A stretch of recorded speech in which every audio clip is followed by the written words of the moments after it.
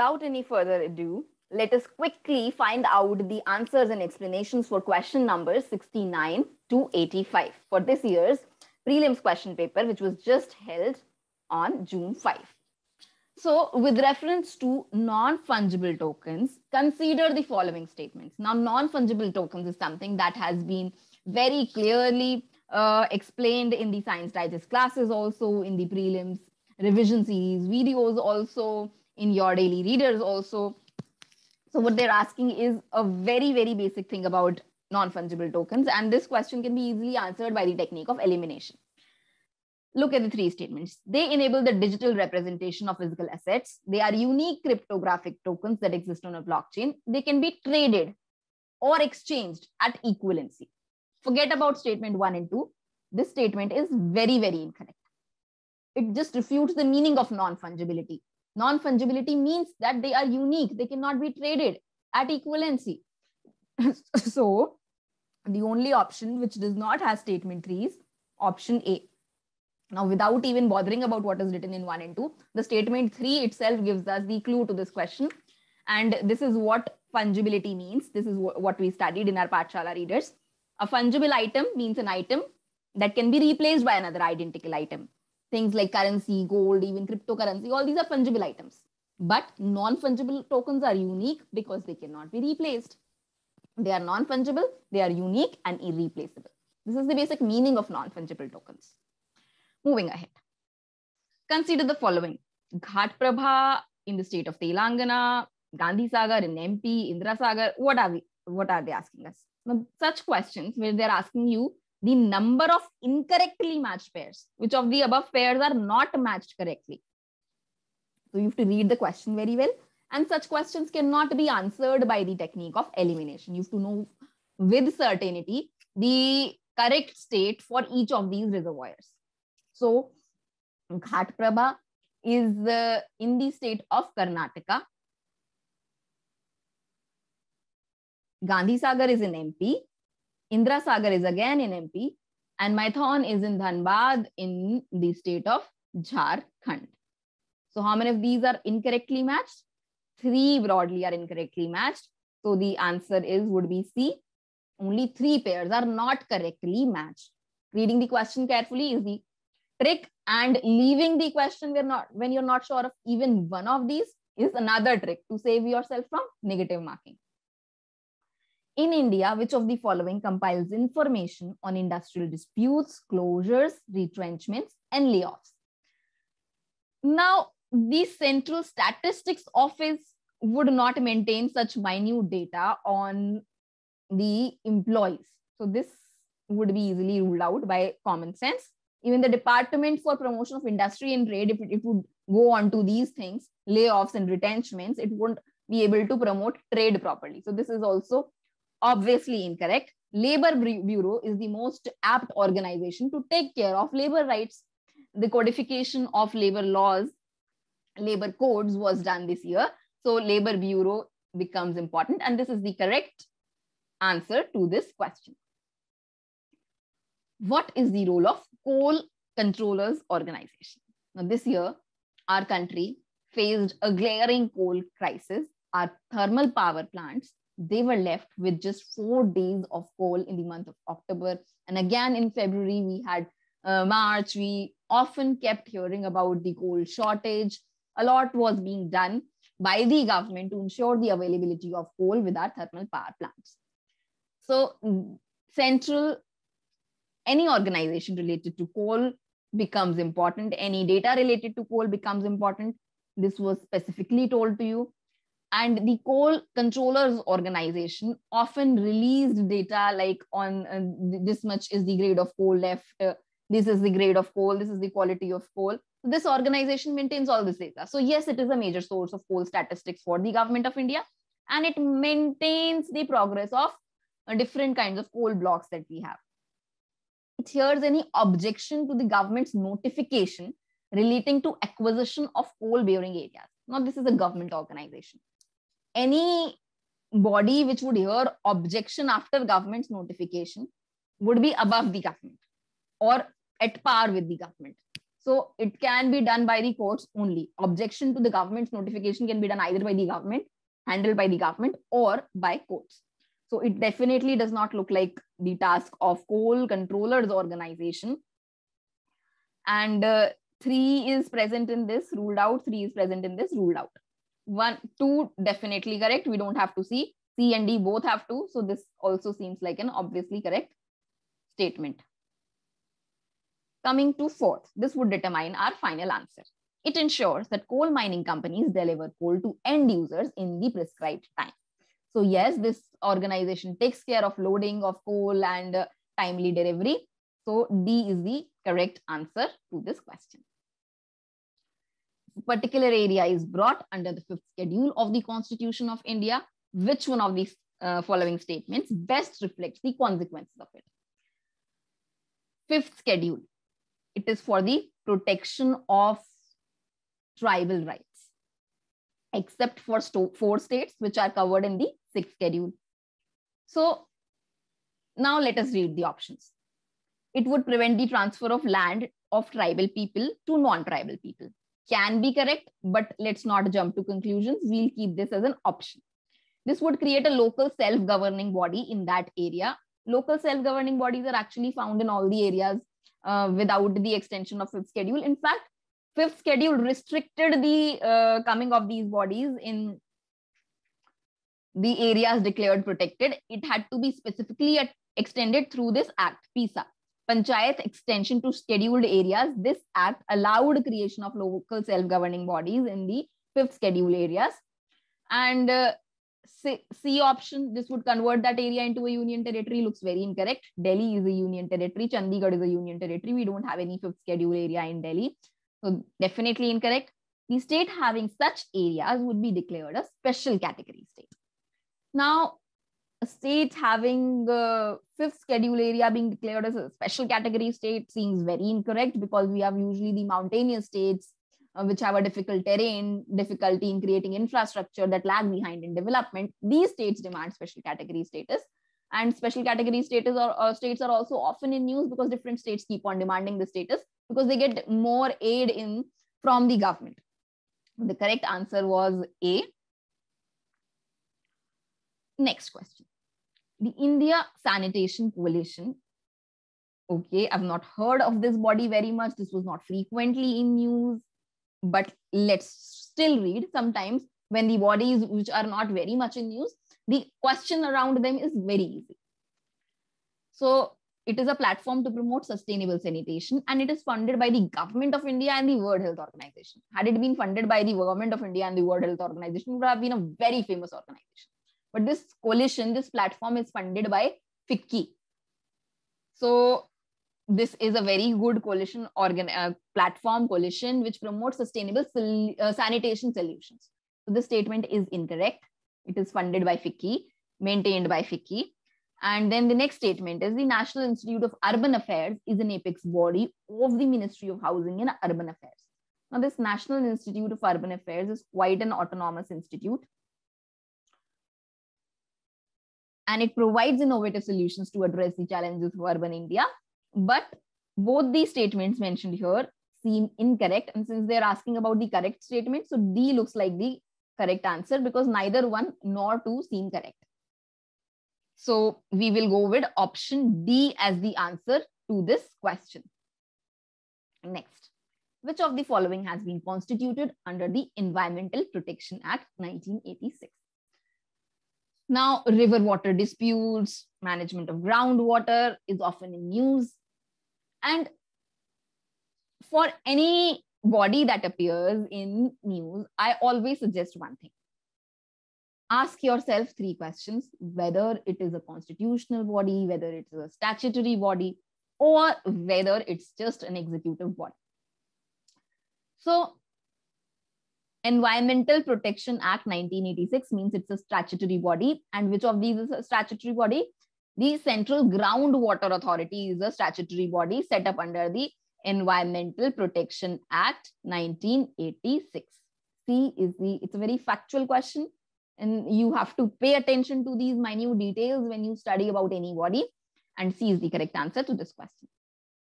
With reference to the United Nations Credentials Committee, consider the following statements.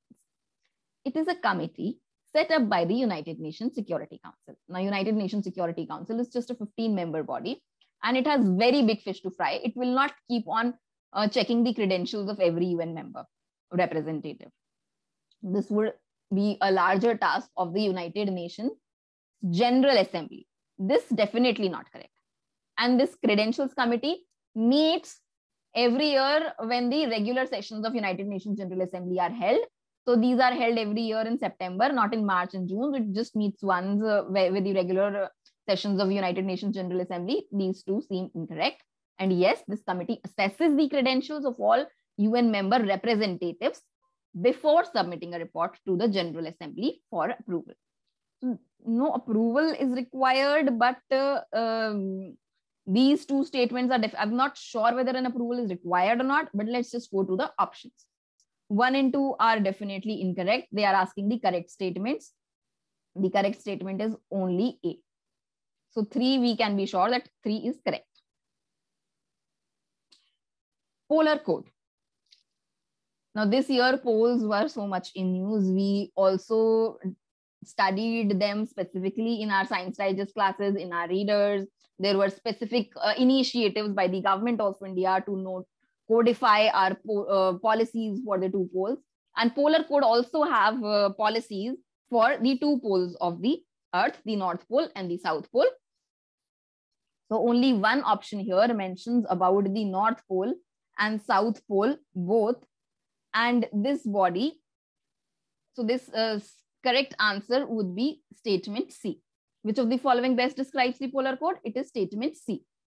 No, this body does not take care of the safety of ships, because this would be taken care of by individual countries.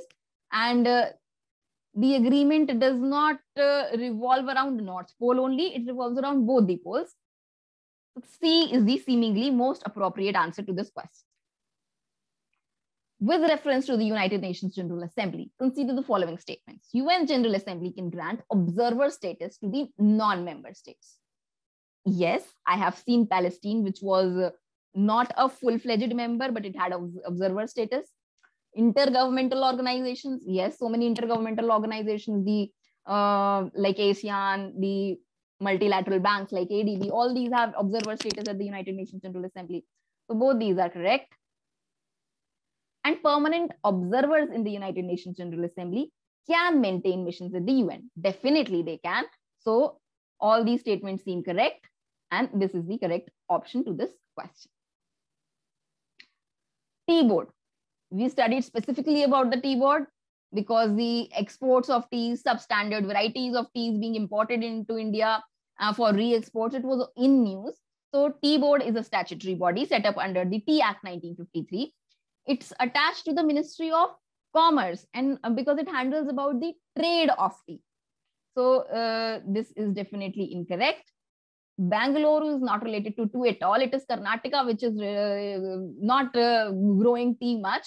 The tea is mostly cultivated in maybe Kolkata could be the head office of tea board, and it has overseas offices. Let's just see whether we have any information about the Tea Board of India. Yes, it's a government agency established under the Tea Act in 1953. This we covered in our UPSC Pathshala reader. It comes under the Ministry of Commerce and Industry. Yes, it does. And it has offices in London, Moscow, Dubai.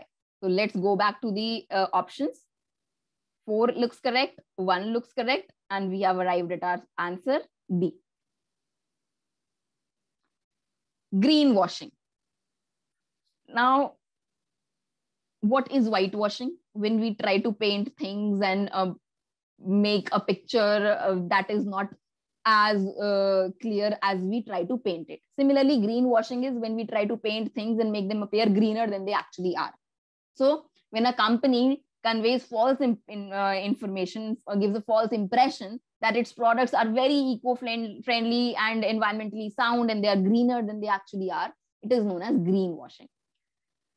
So A would be the correct answer to this question. Consider the following statements. High clouds primarily reflect solar radiation and cool the surface of the Earth. So high clouds are high altitude clouds. They have a lot of ice crystals. They are very cool. At high altitude, temperature is very low. And these clouds don't actually reflect solar radiation. They allow most of it to pass through. This is wrong. Low clouds have a high absorption of infrared radiation emanating from the Earth's surface and thus cause warming effect. So low clouds actually are near to the surface of the Earth and they reflect solar radiation and they cool the surface of the Earth. They have a cooling effect. So they are not correctly given statements. Which of them are correct? I don't think any of them are correct. D would be the correct answer to this question. Consider the following statements. Bidi is a large refugee settlement in northwestern Kenya. Bidi is the largest refugee settlement camp in the world, and it is in the state of Uganda, not Kenya. So this is incorrect. Some people who fled from South Sudan, civil war, live in Bidi. Yes, they do. Some people who fled from civil war in Somalia. No, not everybody would live in Bidi only. There would be other refugee camps also. Yes, Kenya also has a refugee camp. So we have this state of Uganda here, and then we have Kenya, and we have South Sudan. So these are all some neighboring countries in Africa, and people from Somalia actually have, Somalia is a country here, you know, a coastal country, and people from Somalia actually come to this refugee camp Dadaab in Kenya. So 2 and 3 seem correct. 1 is not true. So we've arrived at our answer. C would be the correct answer to this question. Moving ahead. Member states of the Organization of Turkic States. Now this organization was in news because Turkmenistan was trying to gain membership of this organization. It has been given observer status. This Turkic Council has been renamed as the Organization of Turkic States, and Turkmenistan is trying to be given membership. At present, the member states of this organizations are the ones that represent the Turkic ethnicity, the Turkic language.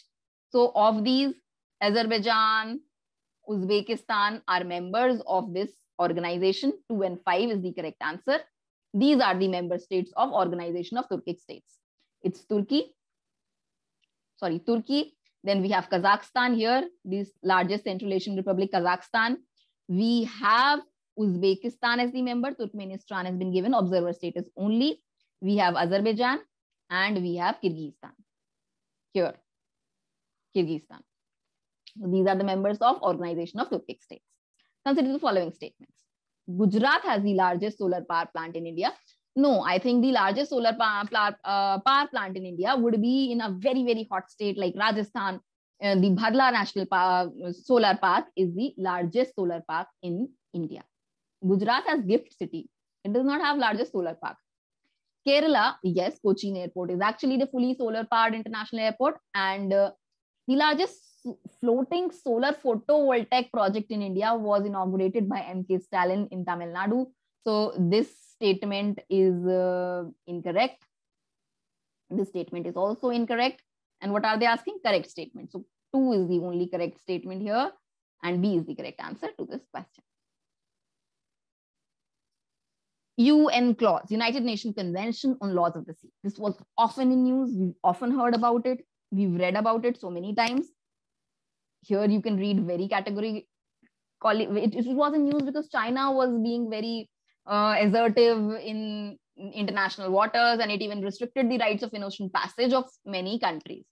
So basically, territorial sea and exclusive economic zone is what the question is talking about. So territorial sea extends up to 12 nautical miles from the baseline, and foreign ships have the right to in-ocean passage through this region. An exclusive economic zone, it extends up to 200 nautical miles from the baseline. Now let's come back to the question. They're asking territorial sea extends up to 12 nautical miles. Correct. Rights of in-ocean passage exists through the international through the territorial sea. Yes, it does exist. Exclusive economic zone shall not extend beyond 200 nautical miles. Correct. Which of the following are correct? All of them are correct. D would be the correct answer to this question. So if you read properly, even your current affairs readers, you would be able to solve many of these questions. And in some others, a general understanding, common sense, some techniques like elimination would help you steer through this. Hope you've done your best. Now it's time to relax. That is all.